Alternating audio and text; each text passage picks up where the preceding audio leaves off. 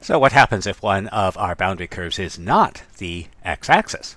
So for example, suppose we want to find the area between the graph of y equals 2x plus 3 and y equals x squared minus 2x minus 2. So again, we'll begin by graphing these two. And we see we do have a top, the line, the bottom, the parabola, and our left and right are going to be determined by the intersection point. And so we locate the intersection points, which will have the same y values. So y has to equal y, but equals means replaceable. So y is x squared minus 2x minus 2, and y is also 2x plus 3. So we solve.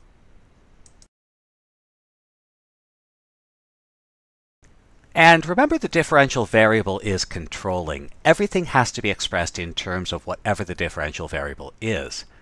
So we'll jump about half a minute into the future and see what our differential variable will be. And we'll sum the areas of those rectangles. Oh wait, it looks like my past self has arrived. He'll say, "Sorry to interrupt, but I just need to check on the differential variable." Wait a minute, I could say something different, you know. Well, you could, but I'd know about it because I would have said it. Oh right, time travel. Sorry to interrupt, but I just need to check on the differential variable. Yep, it's dx. So, back to my own time.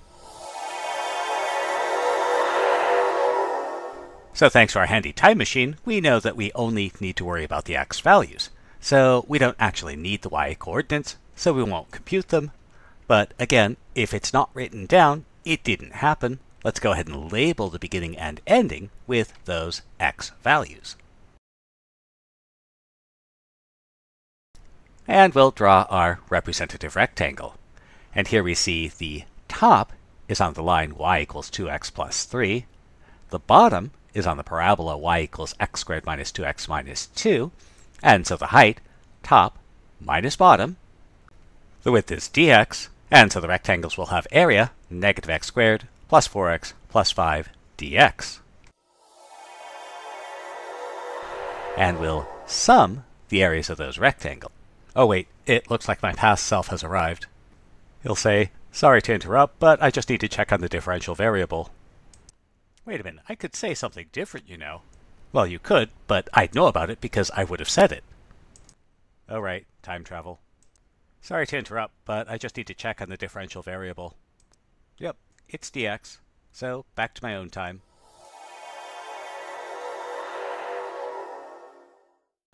You know, I wish I could remember to ask about stock tips. Anyway, where were we?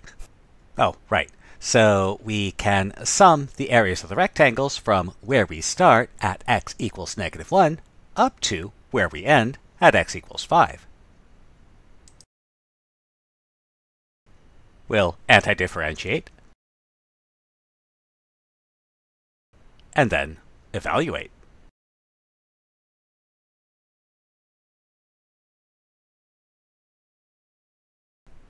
Or maybe let's find the area between the graphs of y equals x cubed minus x squared plus 3x and y equals 5x.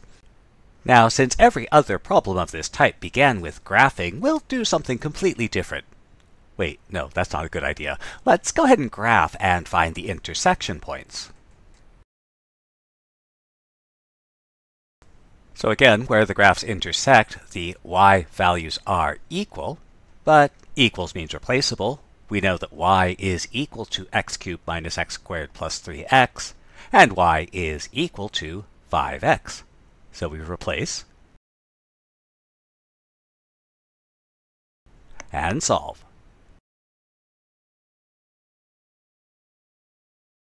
And we get solutions 0, 2, and negative 1. So notice that the area of interest actually consists of two regions. Now in the first region, we draw our representative rectangle, and we see that it has a top on y equals x cubed minus x squared plus 3x, a bottom on y equals 5x, and a height, top minus bottom. The width is a tiny portion of the x-axis, dx. So the rectangles will have area x cubed plus x squared minus 2x times dx. and we'll sum the areas of these rectangles from x equals -1 to x equals 0.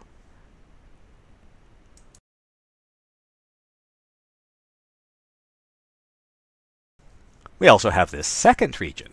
So again, if we draw our representative rectangle, we see the top is on the line y equals 5x.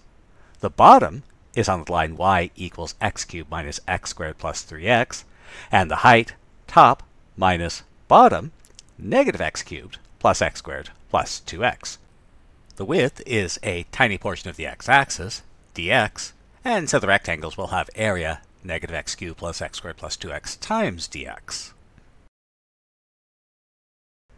And again, we'll sum the areas of these rectangles from x equals 0 up to x equals 2. We'll antidifferentiate. We'll evaluate.